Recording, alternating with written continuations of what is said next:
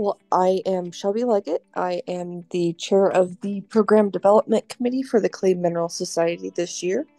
And we have started a new series called the Clayminar series. And we will be presenting these series every month or so for the next over the next couple years. And our first seminar is going to be given by Joe Stuckey and Kevin Murphy, who are the editor-in-chief and managing editor of Clays and Clay Minerals, the journal that is put out by the Clay Mineral Society.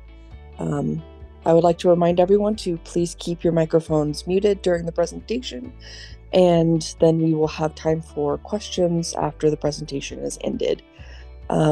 Without further ado, Joe and Kevin, if you would like to start your presentation, please.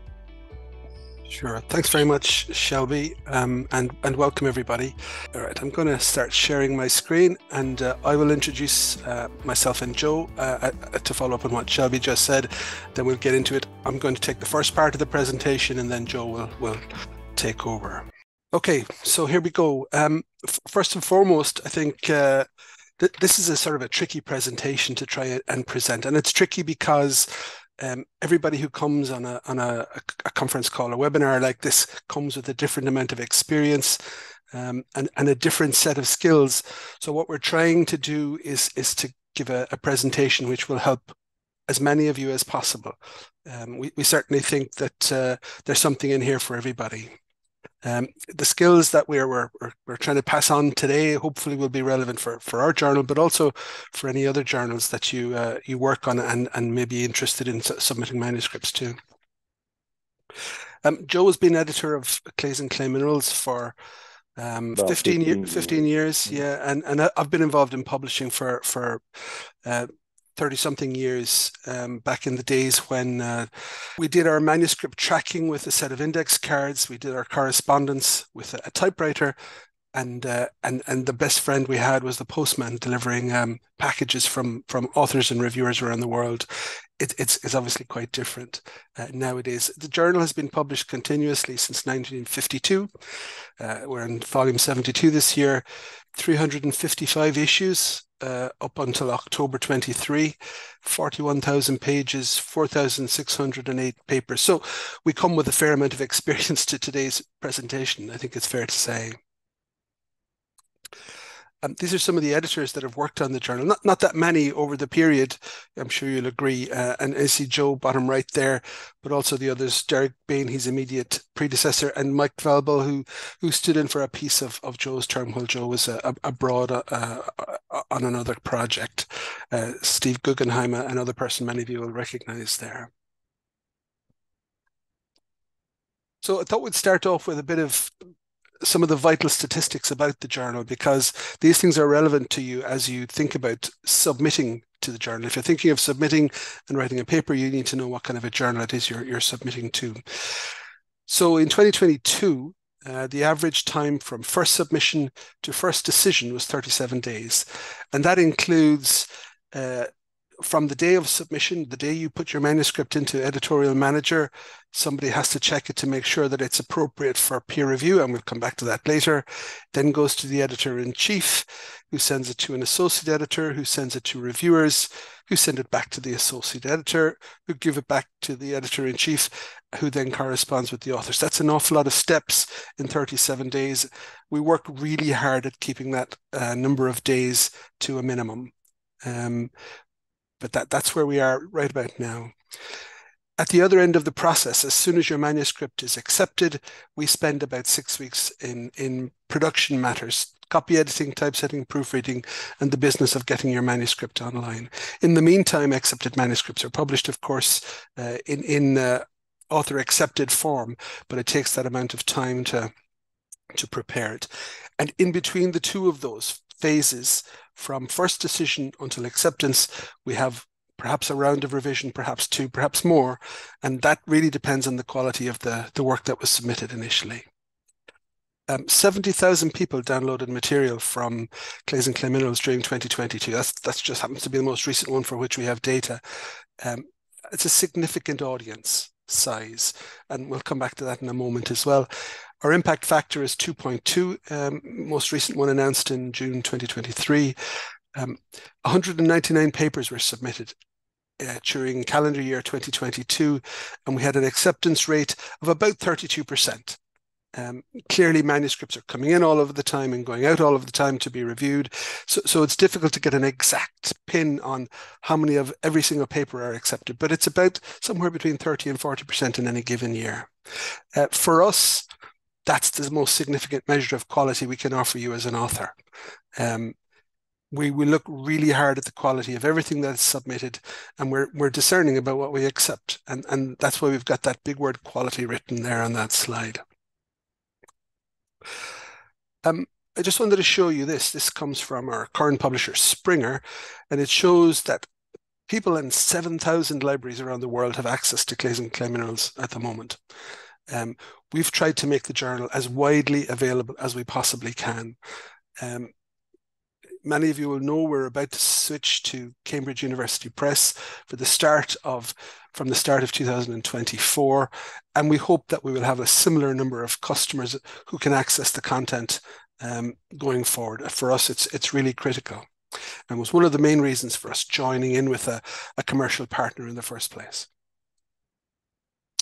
So, all of that said, what are the things I should consider if I've got a manuscript in mind? I think I'm ready to start thinking about publishing it. Which journal should I choose? So I think for us, the most important thing to say is relevance.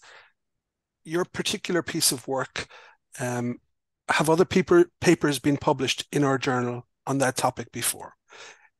If they haven't, it doesn't necessarily mean that you shouldn't publish with us, but I think it's an important rule of thumb to say, well, is there an audience for my type of science in this journal? And that's key. And how big is the audience? You know, you can have a very niche journal with a very tiny audience, but it might just be the right journal for your content. As I said, our journal has access from 7,000 libraries. So we hope that we can provide an audience almost anywhere in almost any subject within our clay science. The quality of the material published. I've already mentioned the rejection rate that we use. But the question for you is, are you and your colleagues impressed by the material published in the journal? The other material, not your own paper, but the other papers that you see. I think that's really important. Does our journal impress you? That's essentially what the question you have to ask yourself. I've already talked about the quality of the peer review. We insist on 3 reviews for every single paper that is published, and we give those reviewers time to carry out a quality peer review. We know that impact factor is important to many scientists, and we work as hard as we can to get the highest impact factor we can. There are many things at play in the calculation of impact factors and in the generation of impact factors. And for us, the quality of our peer review, our relationship with the authors, and the quality with which we produce the content is also very important. But be aware that we do focus on impact factor, and it is important to us because it's important to you. And one other question you might want to ask yourself is, you know, is the fact that the journal is a commercial journal or published on behalf of a learned society important? Is that important to you? And I ask that question because if you're publishing your paper in a learned society, the funds, the money that is generated by the journal is pumped back into the learned society. So we give out student grants, and we organize conferences, and we serve the community. Commercial journals don't necessarily do that, of course, and I think that's from our perspective, that's an important point to keep in mind. Other factors, I mentioned the number of reviews already. In these days, whether you can publish your material open access in a given journal is important. Do you have to pay lots of money in order to do that if you want to do that? In Clays and Clay Minerals with Cambridge University Press in 2024, we'll be using, they have in place many transformative agreements, which means that you may already be able to publish open access without additional charge to you or your institute. I think it's really important to keep that in mind because, of course, if your material is open access, anybody in the world can read it anywhere. Joe and I take particular care, as do the members of our editorial board and our reviewers, with production. So for those of you who might have submitted a paper to our journal, you will have found that we put a lot of work, a lot of effort into getting your presentation right, working with you to get your presentation right. The text, the figures, the tables, everything. Um, I told you earlier about the review time that we spent. That's really important.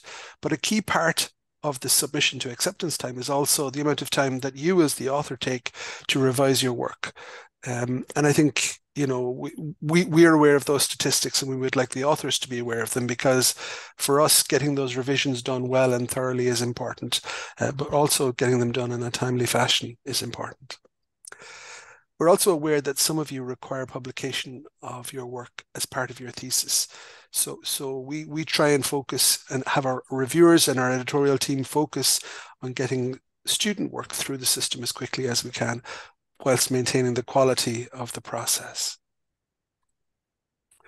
So you've decided which journal you're going to go for, and we hope it's ours, but whatever journal you go for, what are the simple things that I can get right straight out the gap? What do I need to know? What do I need to do in order to prevent my paper from being sent back to me because at triage stage, because I haven't gotten something quite right? So all of the stuff like title, authors and affiliations, abstracts, keywords, introduction, headings, and the reference list. Now, all of those things, with the possible exception of the abstract and the introduction, are mechanical things that you can get absolutely right. In your title, have you said exactly what this paper is about, as close as you can, with the fewest words possible? Are you trying to claim things in your title that don't actually come through in the paper, and so on? And so if you're talking about the list of authors, make sure you include everybody that was involved at the outset. It's possible to include people subsequently, but it's more difficult because these things go out and are pre-published online at an early stage, remember. Joe will talk to you about abstracts and introductions and the sorts of things you should have in there. But from our perspective, getting the headings right and focusing on making sure that your reference list is accurate is really important. Check notes for guidance about how we want you to present your reference list. Make sure that all of the citations in your text are matched by a reference in the list, and that every reference in the list has actually been cited somewhere in the manuscript. And we find that discrepancies occur particularly during revision when things are moved or are taken out. One of the things that we've always focused on in Clays and Clay Minerals is asking authors to produce a set of artwork at the outset, which is of the highest standard possible. And the reason we do that, and we realize that it takes a lot of time to do that, is because you're going to have to do that at some stage anyway if you plan to publish this paper or this artwork somewhere. So you might as well do that right at the outset, get it right, get it to the standard that's asked for in the notes for guidance. This is one of the things that slows down papers at acceptance stroke production stage more than anything, is that the figures aren't quite of the right standard. And we ask that you lay out your tables in accordance with the style that we put in our notes for guidance of authors. And there are other things to be aware of. Again, more mechanical things. Make sure that you follow the nomenclature that's been issued by the International Mineralogical Association and by the International Clay Organization, AIPA. This is particularly important when it comes to mineral names, and we ask because that's an issue that comes up for us in production on a very regular basis. Also suggest that you refer to the Clay Mineral Society publication Glossary of Clay Science, which is extremely valuable and should be on the desktop of everybody who's interested in publishing in clay science, I think. Equations and abbreviations, footnotes, and so on. Equations, we ask that everybody produces an equation where variables are italicized, but where other things are not. So if you've got a constant, you don't use italics for that. And manuscripts with equations in them invariably require work by the production staff, and that can be reduced or removed by people paying attention to our notes on that, our guidance on that. For abbreviations, the first occurrence of a term in a paper, you should use the full version of it and then the abbreviated form of it. And that makes it easier for the reader to understand what you're talking about. Seems like a simple point, but actually it doesn't happen in every manuscript we receive. And we as the editorial team are left scratching our heads wondering, well, I wonder what that stands for. And in figures, there are certain things that we should insist on for every single figure we have. So if a scale is relevant, make sure you include a scale, not magnification, but a scale. The numbering and lettering should be of an appropriate size relative to the figure overall and relative to other numbering and lettering that you might have on the figure. The captions should be accurate, and the labels should be descriptive and follow the style that you'll find in other papers, figures in other papers in our journal. Most importantly, I think from my perspective is if you're borrowing material from somebody else's figure, if you're adapting it, you must be sure to secure appropriate permission before you come to the journal and submit it for publication. So a change of a simple letter does not mean that you've got a brand new figure and you need to make significant change to a figure if it's to become your own. So if you think that you might have a question about copyright, please do ask us and we will offer advice on it. But that's certainly a question that comes up for us sometimes. We also have other back-end information in our manuscript, and this almost concludes the stuff to do with mechanical operations in relation to preparing your manuscript. So who were the people who supported your work? Who were the people who helped you? You know, your in your acknowledgements, all of that stuff. You can prepare all of that and have that written and prepared completely at your very first draft. It doesn't have to be something that's added late in the stage where it takes up more time. So now we get to the difficult bit, the actual writing. I suspect the reason why many of you are here this morning.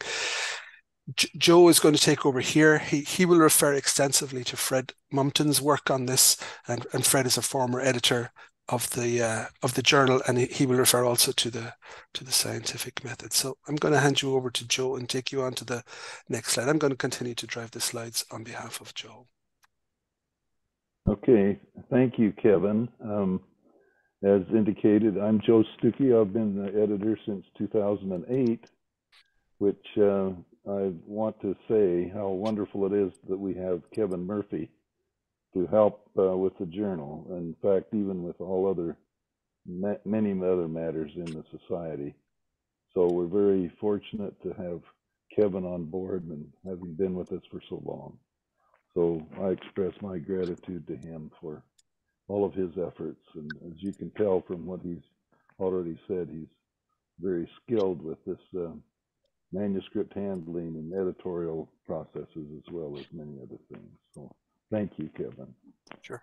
As Kevin indicated, I will refer to an article by Fred Mumpton.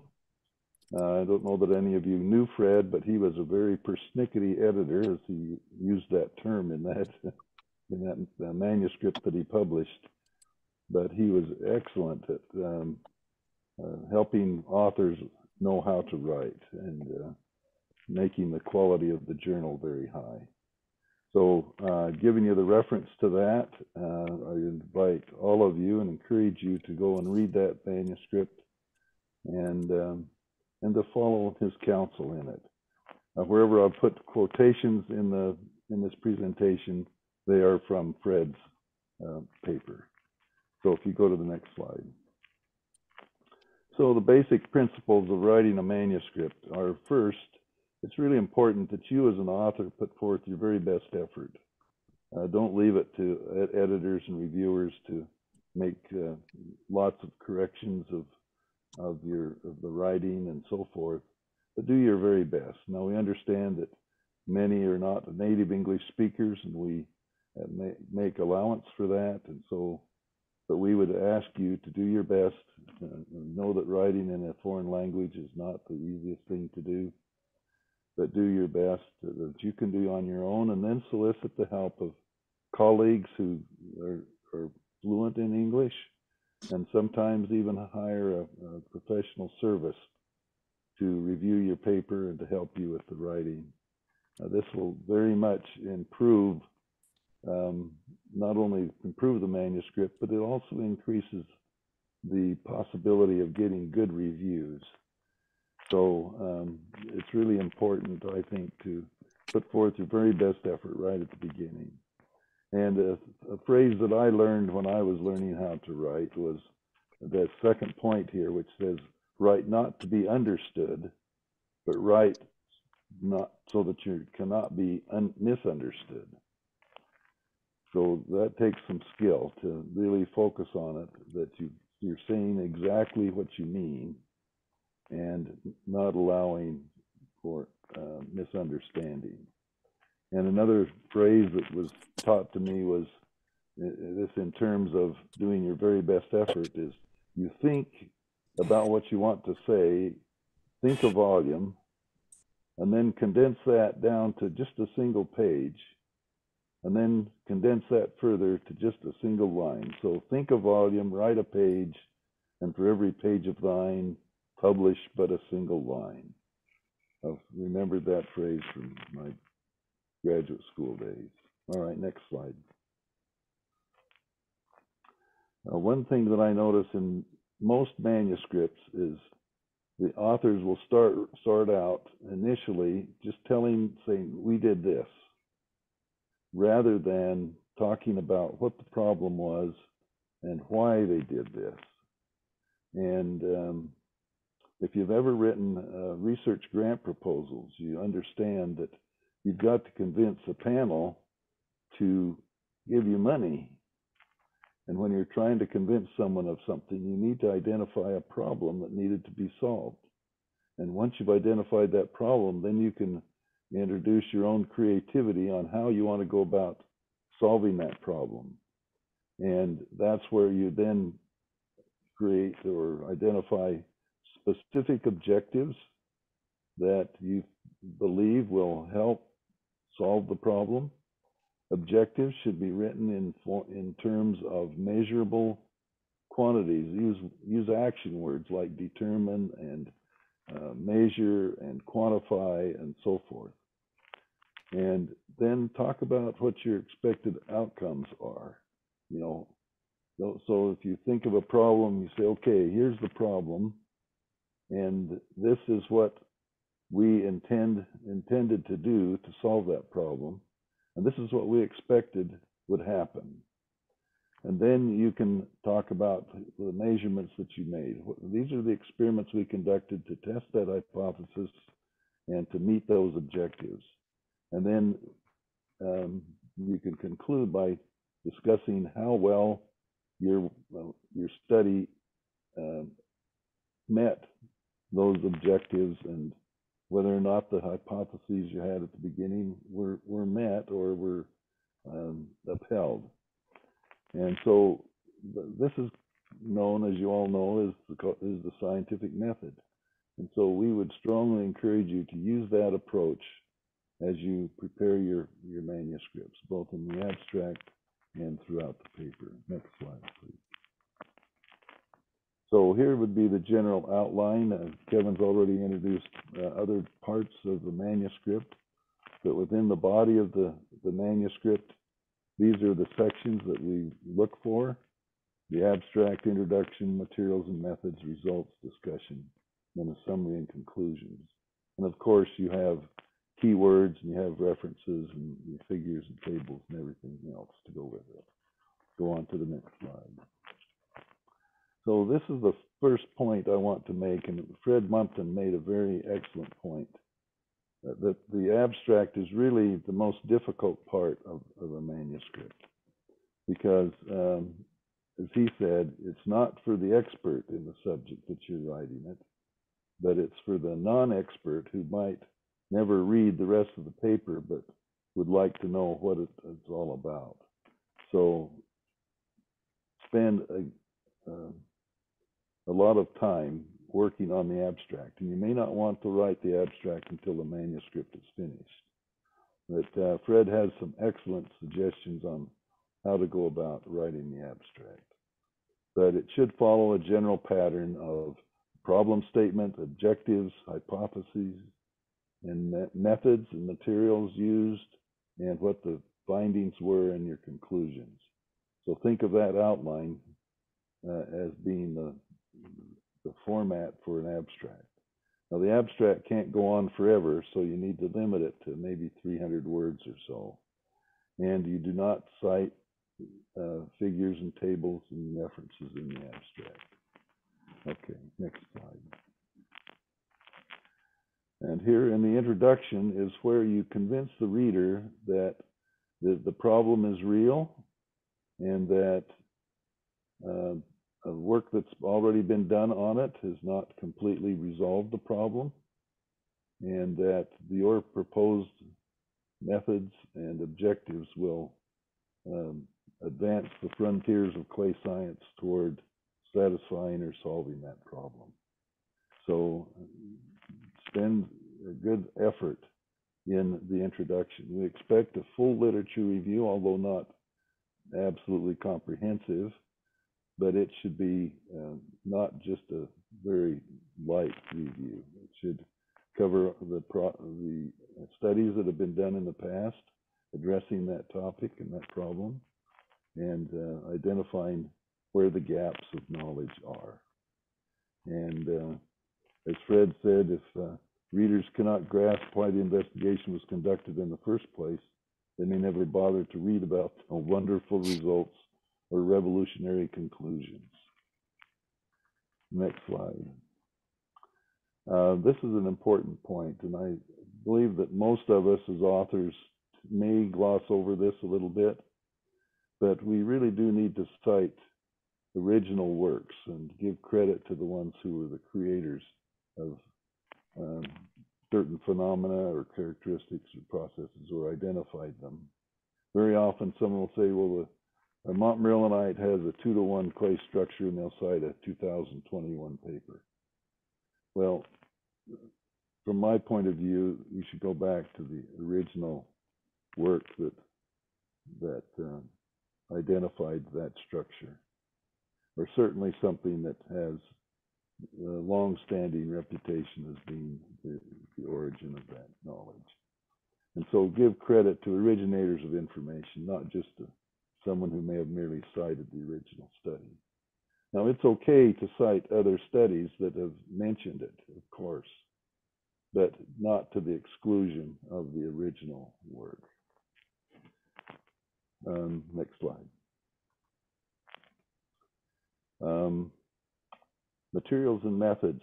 I think most people do reasonably well in describing their work, but just keep this principle in mind, that a reader should be able to read what you have written about what you did and be able to reproduce it. Now that could include a combination of the descriptions that you give and also references to more details about methods.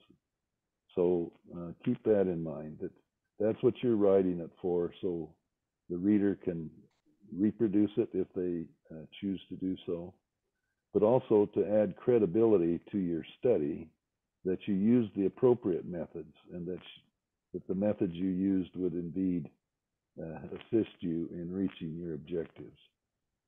And the methods, this goes back to your design of your study. You want to be sure that you have covered as many possible ways of looking at a problem as you can. We ask that you, and this is maybe unique to our journal a little bit, is that you give us more details about the manufacturer or the supplier of the equipment, materials, and chemicals that you mentioned. The reason for that, and to give us the location of where that manufacturer or supplier was. And the reasons for that is so that we can have some idea of assessing if there were ever a problem with a batch of chemicals, for example, or something.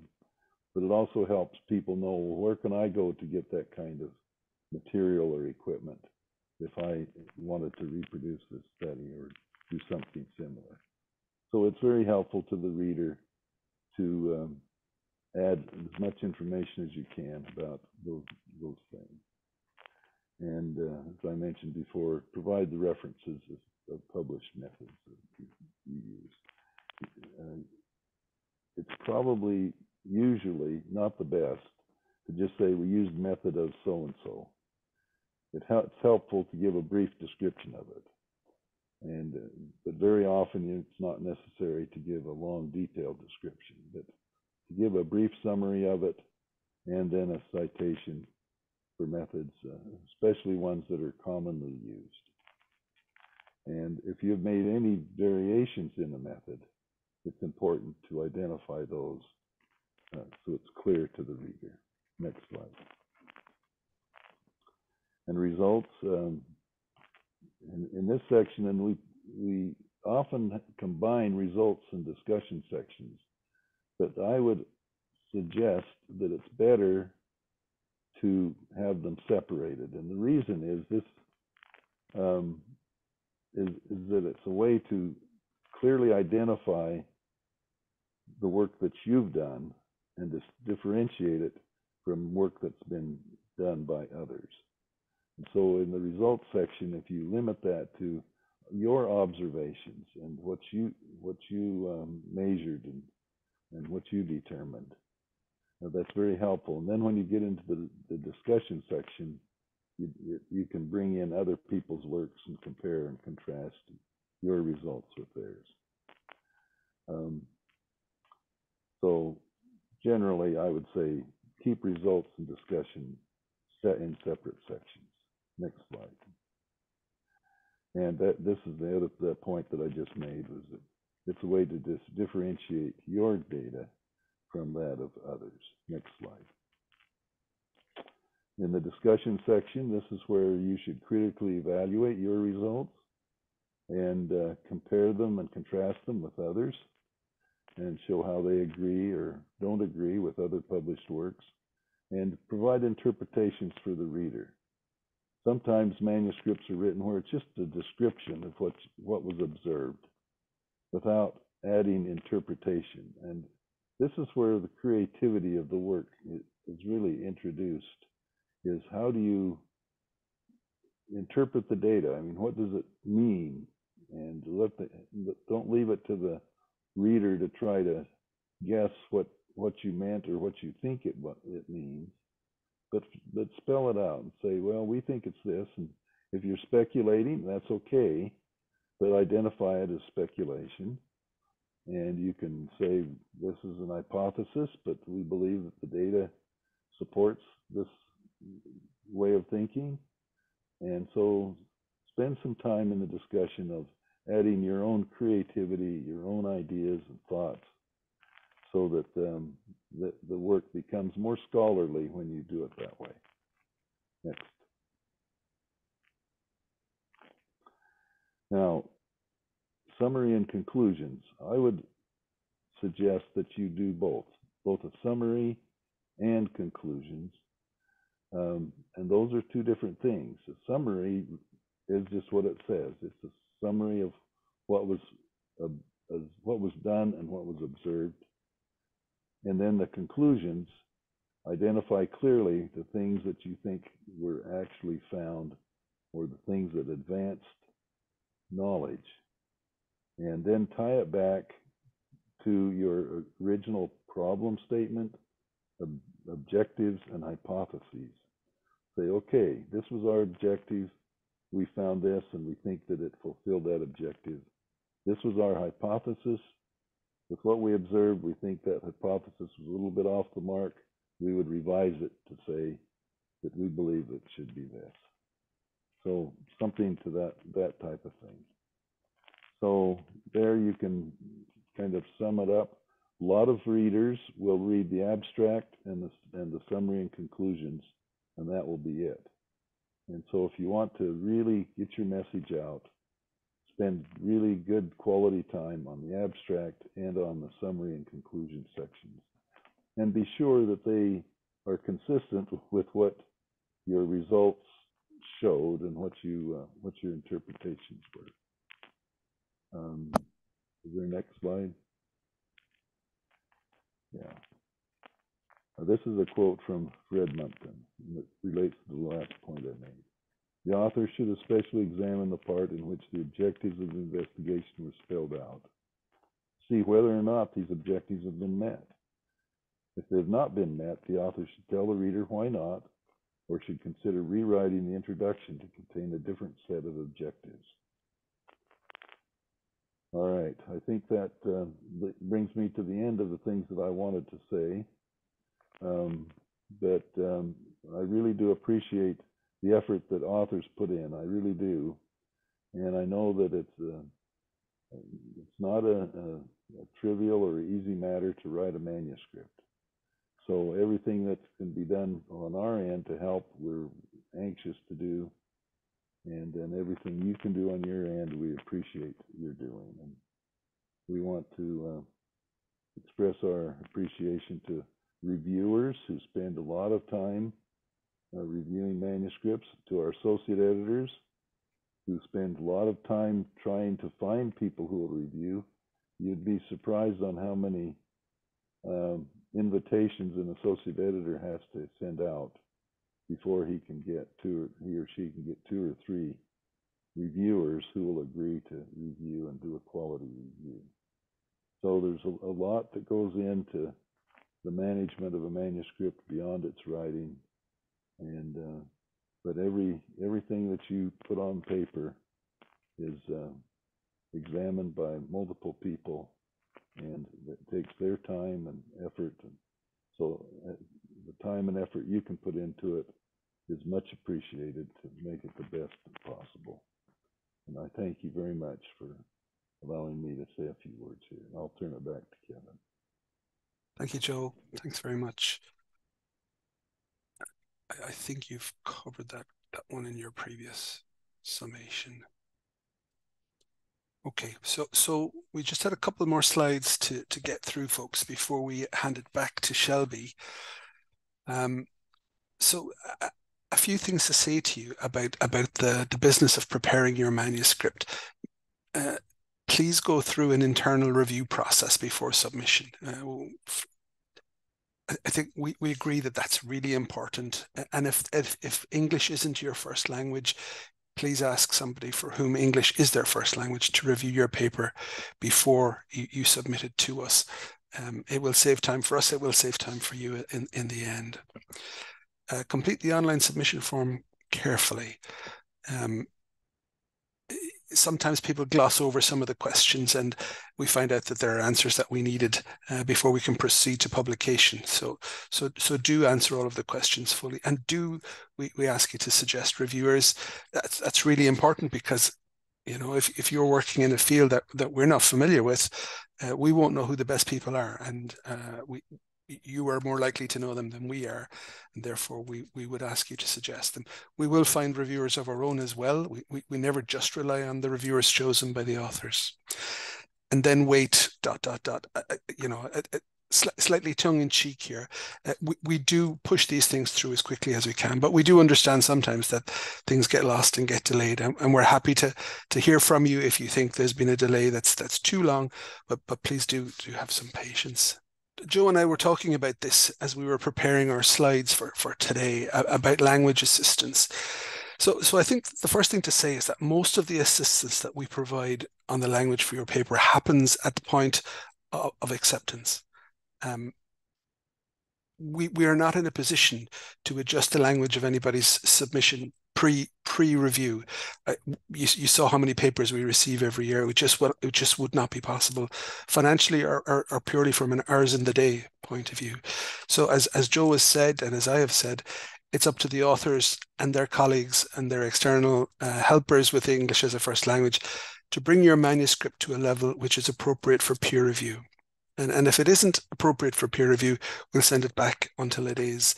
We can't ask our reviewers, whose time is precious, to review papers which aren't clearly written. And I think it's for the journal's benefit and for your benefit that we do that.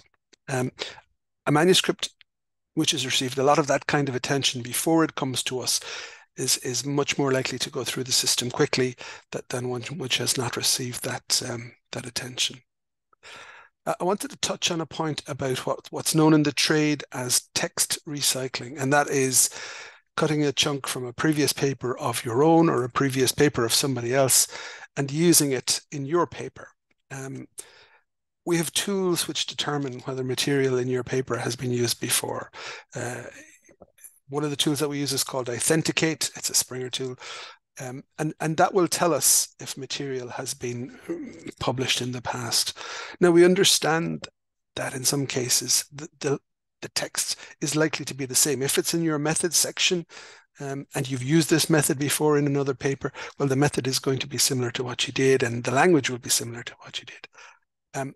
So we don't have a problem with that. And if we see a high score in Authenticate, which indicates lots of reproduction, we will look to see where that reproduction has happened. But in those areas where we expect your originality and your thoughts and your hypothesis, we do not expect to find recycled text in there. So that's just a point we'd ask you to keep in mind. The other thing I was trying to do was to offer for people who haven't submitted a paper before, perhaps, is what are the simple bits of advice in addition to all of the technical stuff we've just given you, is what can we say to you that will make life a little bit easier. So for me, I think if I was to make a suggestion, and Joe, it would be keep your sentences simple and short. We sometimes find that for people who are trying to convey what is a complex hypothesis, that the sentences run onto several lines of text and broken up by commas and semicolons. And by the end of it, it's really difficult to understand what it was you were trying to say. And that might be compounded by the fact that some of the English that's been used isn't quite right. So short, simple sentences will really help you and will help us. We're happy for you to feel free to be inspired by other authors' good writing, but don't cut and paste from it, unless under the circumstances I just mentioned. Check the meaning of the words that you choose to use. I do have a sense sometimes that people are going to an online thesaurus to look for a word, and it comes through in the manuscript and you think, I don't think that's the right word. So we ask you to use a dictionary and a translation tool as well, if necessary, to make sure that you've got the right word. We had the word this morning that we had, Joe and I were exchanging views on a manuscript before we came here today, was somebody used the word concern, and actually the word they wanted to use was consider. Quite different, I'm sure you'd agree. The other thing that we thought would be helpful to you would be to suggest testing your text by using Google Translate. So if you wanted to write it in your own language and translate it and then work on that, because Google isn't brilliant, Google Translate isn't brilliant at translating technical text, but it will certainly help with the non-technical text. Or do your best to write it in English and then use the Google Translate to bring it back into your own language to see what it looks like and maybe tweak from there. And as we've said several times already, if you can, please do ask a native speaker of English to read your words before you send them to us. Most manuscripts receive a verdict of revision of some sort. Most will receive major revision verdict. That's okay. It happens, and you shouldn't be downhearted or despondent about that. I think that the trick we would ask you to do is to read in detail what's being said, what's being asked of you, and to deal with those points as quickly as you can. If you think that the reviewer has made an incorrect point or an inappropriate point, please do say so. I mean, we're very happy to hear rebuttals, and if they're well argued, we'll put them back to the reviewers and to the associate editor to see what they say. It's all part of the process as far as we're concerned. As I said, Joe and I put a lot of effort into manuscripts at around acceptance stage. As it goes off to the typesetter, you might be asked to offer some clarification. Even after all of the peer review has been done, you might still be asked to provide some clarification on the language. You might be asked to improve one or more of your figures. And this does happen to quite a lot of authors. Joe and I think this is part of the value-added service, the unique selling point that we have at Clays and Clayminar is this focus on getting your presentation, as good as it can be. And we do this work as quickly as we can. Proofreading, we ask you to do that carefully and promptly. All proofreading is now done online, and that poses a challenge sometimes. Once upon a time, it was grab a piece of paper and a red pen, and you could go through that comfortably. You have to provide the same amount of attention to detail and reading of your proof as you did when you had your red pen in hand. Certainly my experience seems to be that there are fewer corrections in online proofs than there used to be in paper proofs. And if you can manage it, get your English speaking colleague to read your work also. So one final plea about your manuscript for our journal. 70,000 people looked at the journal last year. Help to increase this number by promoting your work to colleagues. We talk about impact factors and citations and all of this stuff. The person who is in the best position possible to improve the number of readings and downloads and citations is you. And we ask you to do that. I think in many cases, authors get to the acceptance stage and think, right, on to the next project, that one's done. And actually, you're only about half the way there, I think, because what you really need to do is make sure that people are hearing your work and considering it when they're writing their own work. So we use social media, traditional media, and Cambridge University Press offers advice about how to do this. You can see the link down there, but we will be putting up this video, and you can get it from there, and we'll include that link in our links up to Cambridge material, because that's a very valuable one. At the same time, we will do likewise. We promote your content in Elements magazine, for example, and we promote it to our members when we send them a newsletter every month or two.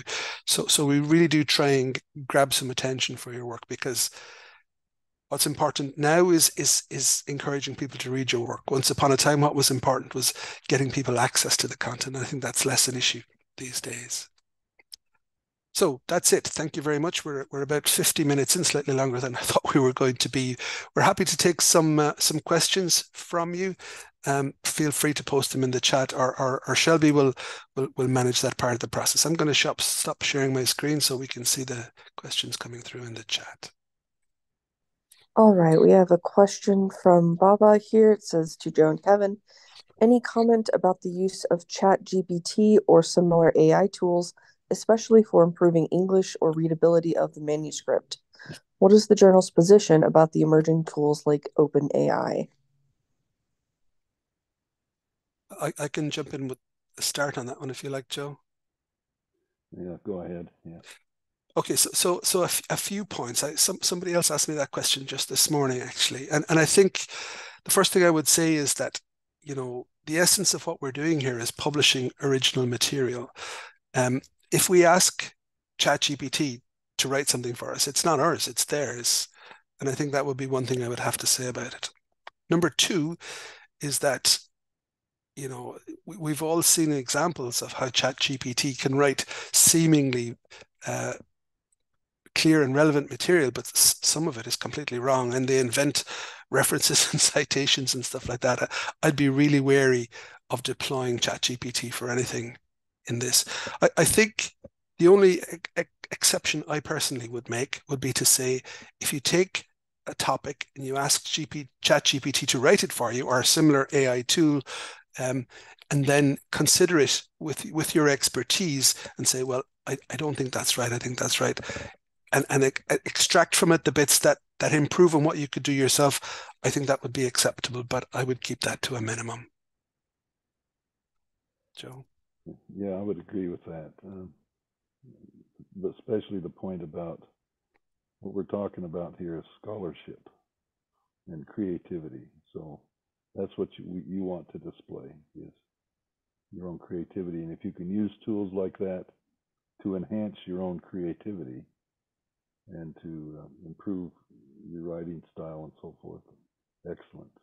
Do it, but be wary. Thanks, Baba. Okay, our next question is from Dahlia, asking, is it acceptable to ask the editor about the reason for rejection of the manuscript if it is not stated? I'll answer that. Yes, it is, and hopefully we state it every time, although I have to admit that sometimes we don't. We just have a generic statement. But I try to give some reason, but the reasons are sometimes fairly general, like it doesn't fit within the scope and purpose of our journal, or that we felt like it did not delve deeply enough into the topic. The reasons would probably be more general like that rather than very specific. Usually, well, sometimes they're rejected just without review. So in cases like that, that would be the type of answer you would get. When they are rejected after review, you do get copies of the reviews, so you can read for yourself all the detailed comments of those who've looked at it. So, yeah, the short answer is yes, of course. All right. Does anyone else have any questions that they would like to either ask in the chat or turn on their microphone to ask? We're really interested to know what are the things that pose the greatest difficulty for people who are about to submit a manuscript, maybe for the first time, so that we can prepare for that and be ready to help people who have that difficulty. So it doesn't matter what it is. Please just ask, and we'll try and answer it if we can. Do we have any other questions for Joe and Kevin? Thank you, everybody. Thank you. Thank you. Tune in for the next episode, huh? Yes. Our next talk will be Andrew Elwood Madden and Janice Bishop in early December, talking about some of the grant opportunities available for students through the Clay Mineral Society, and how to successfully write an application for that and other grant opportunities. So thank you everyone for joining us for our first session, and I hope that you enjoyed it as much as I did.